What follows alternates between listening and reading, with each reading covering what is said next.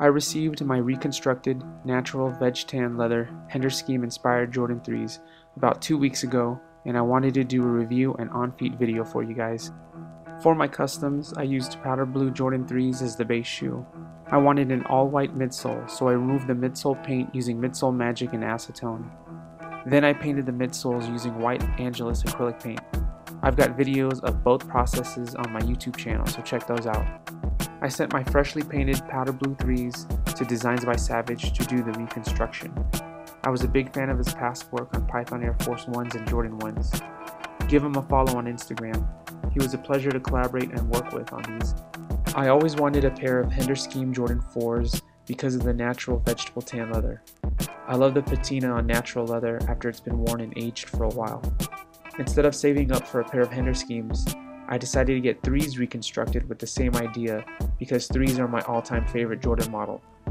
Plus, I still wanted the Nike Air technology and that comfy midsole to walk on.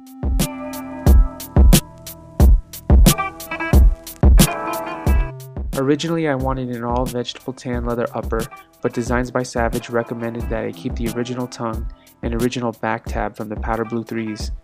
This was to retain an authentic Jordan 3 look because there wouldn't be any branding on the shoe besides the outsole. I agreed with the idea and I'm glad I did. I like how the black breaks up the tan color of the upper.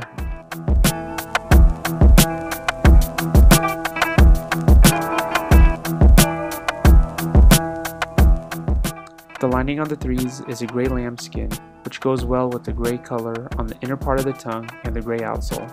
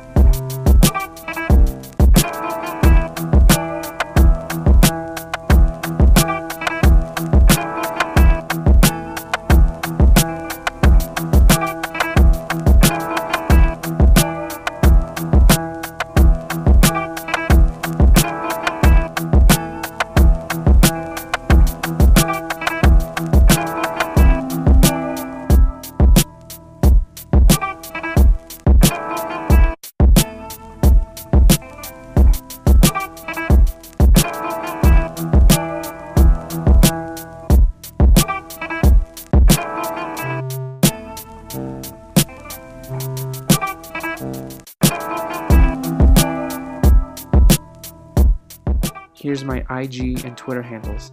I hope you like this video.